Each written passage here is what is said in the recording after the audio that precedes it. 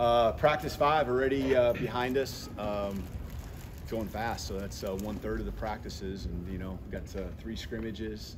A day even with just helmets. So it's going to move along quickly. And all of a sudden, Saturday after Saturday's practice, will be one step even closer. So guys, I thought today really did a nice job bringing energy. I thought the physicality was at the highest level. Today was our first day in full pads, as you saw out there. So didn't do anything as far as taking a lot of guys to the ground or anything like that in our full scrimmage stuff that we always kind of end each practice with, but we will get to that here on Saturday a little bit, just some isolated opportunities there to work on that. Guys came back from spring break. We've got a high standard and asked them to be even better than what we were on Tuesday. They definitely brought it, and you can tell it's important to them. They're doing a lot of things to work together to improve individually, collectively, both on their side of the ball and as a team.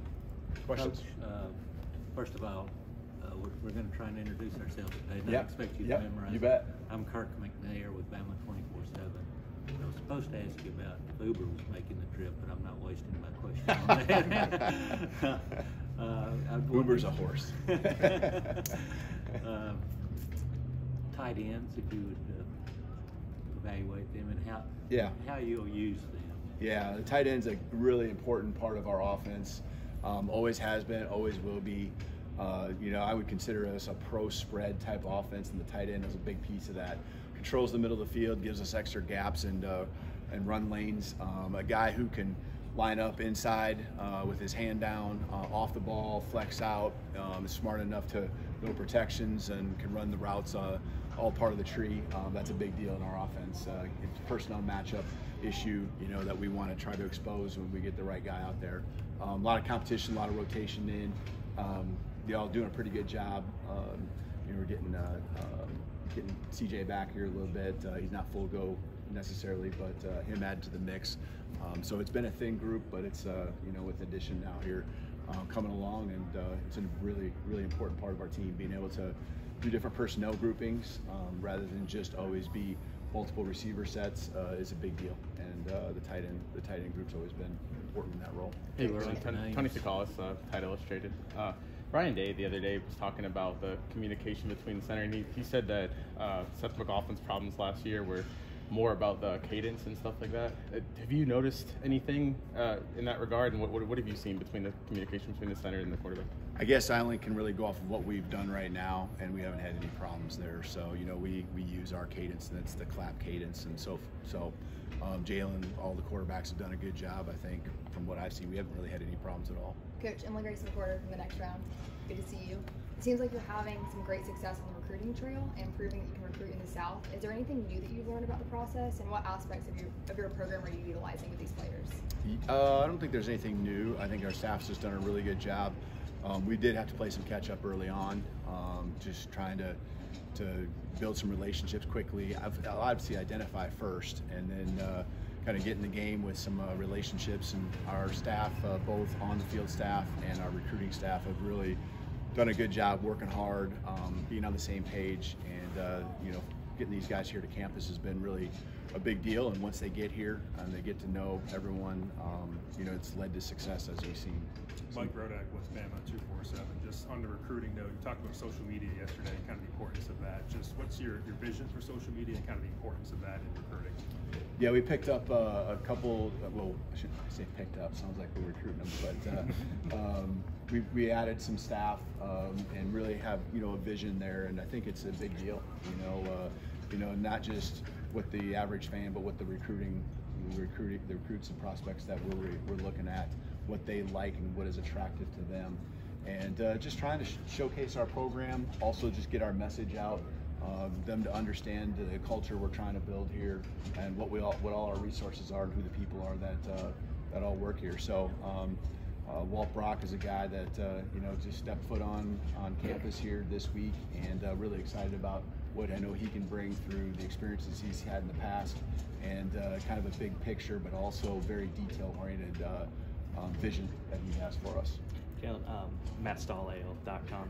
We saw Sterling Dixon and Jeremy Bernard in the black jerseys. Just want to see if you had any update on where they are health-wise. Yeah, just minor stuff. They'll be back. I don't know if they'll be back on Saturday, but they should be back here next week. Nothing major. Coach Smook of Bama Football on YouTube. The headset communication. Since the first presser, how have you seen that progressing? How's everybody, quarterbacks, coaches, how are they adjusting to it? Yep, we have only 3 that we're working with right now, 2 on offense, 1 on defense.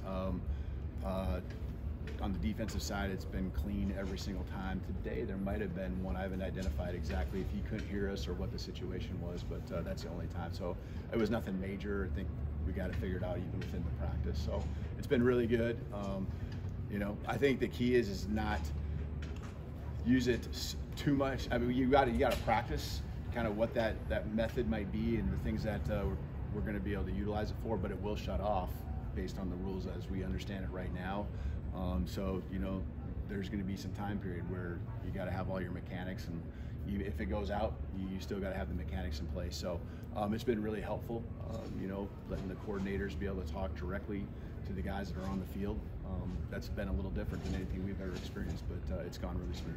You've got some really young, talented guys in the secondary. What have you seen from them, guys like Red Morgan, Xavier Brown? Yeah, those 2 in particular, and there's been some others too, but since you brought them up, they've certainly been highlighted throughout this first 5 practices. Red made a nice play or 2 today, and Xavier's been super consistent, really beyond what you would expect for, you know, such guys that are so young. So been really positive with those guys. Alex Scarborough, 247.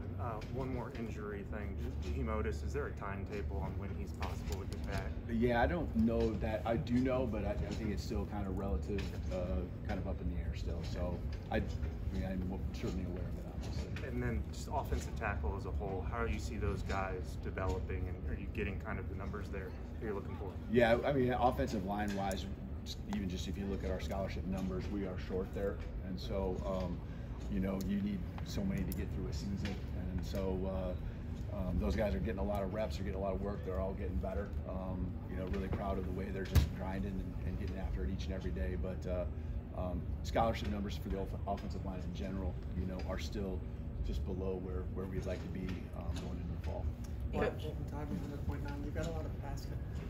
No, you're good. You've got a lot of pass catchers with different skill sets. How important is that for your offense? Yeah, it's been really good. You know, each day you kind of learn a little bit more about these guys, and so something kind of pops, and you know, seeing a guy make a catch a certain way, body control, you know, some of the just ways that they can release and kind of win off the line of scrimmage.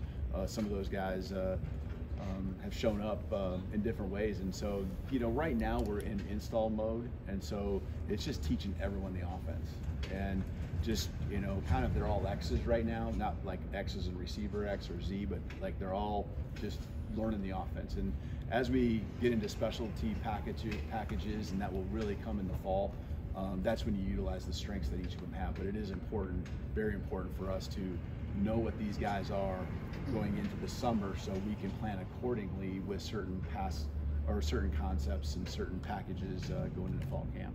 2 more, Anna. Okay, Anna Snyder with Tuscaloosa News. I'm just curious, what do you think of the recruiting calendar, in particular the June signing day that's being discussed?